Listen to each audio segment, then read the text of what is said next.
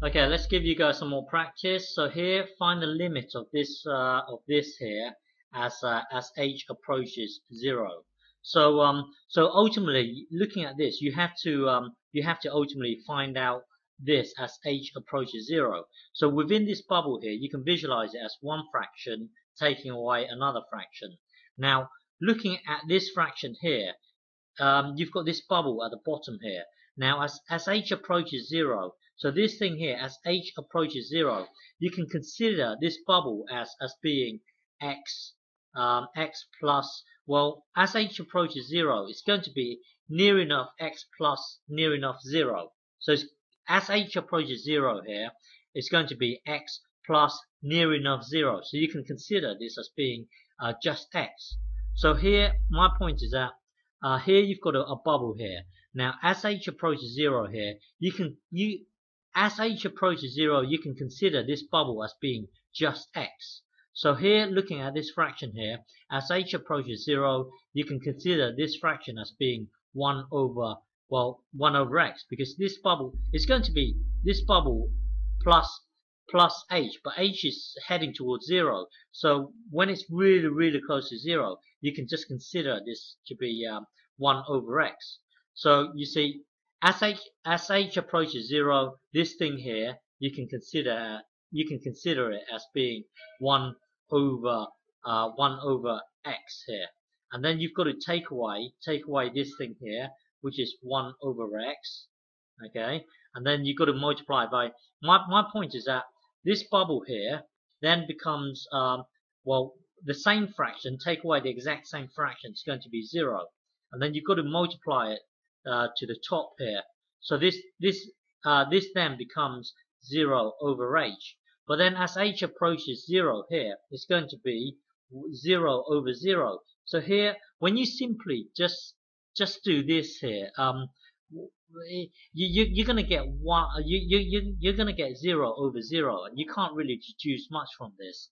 So there's something cunning that you have to do, and the cunning thing that you have to do here is to merge these two fractions.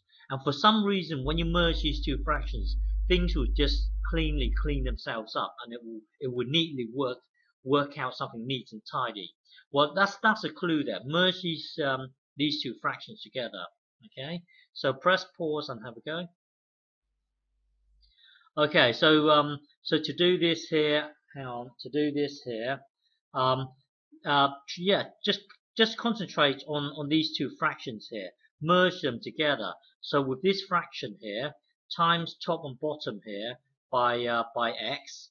Okay, so here you times top and bottom by x, and then this fraction here times top and bottom here by this bubble here, x x plus h. Okay, so so this here will be x plus h, and then x plus h here. So this, well, everything remains the same on the outside, but within the brackets here, you've got 1 times x.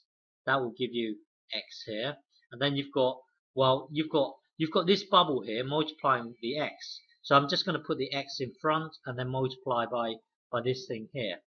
Okay, and then with this fraction here, remember you're timesing top and bottom by this bubble here. So this then becomes, well, 1 times the bubble here will just be the bubble here.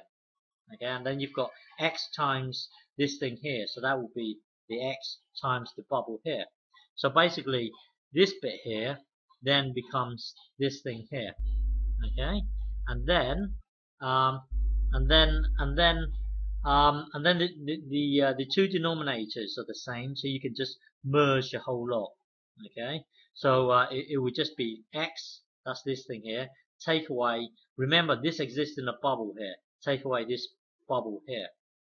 Okay, so so this whole thing here will become this.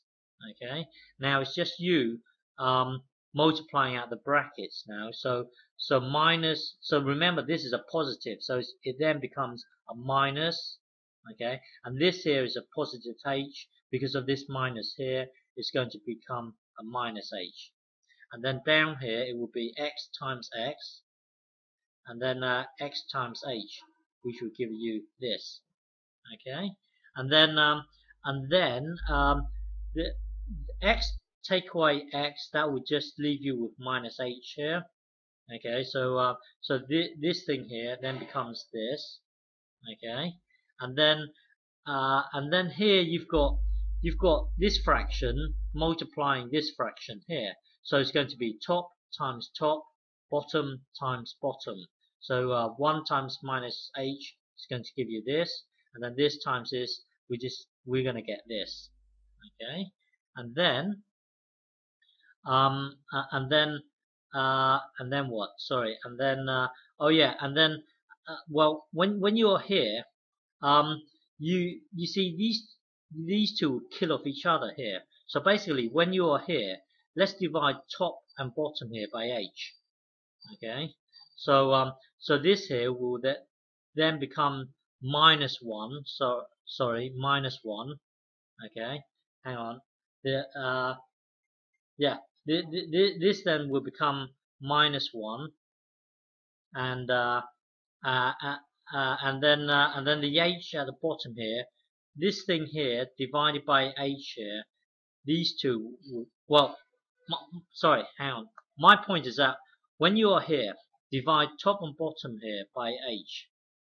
Okay, this divided by this will then give you minus 1, and then this thing divided by h, well, it's just